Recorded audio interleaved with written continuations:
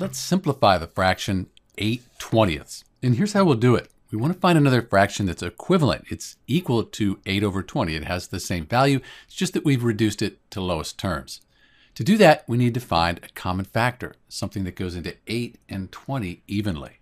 So let's write the factors for 8 and then 20. So these are the factors for 8 and 20. We're looking for a common factor, the greatest common factor here.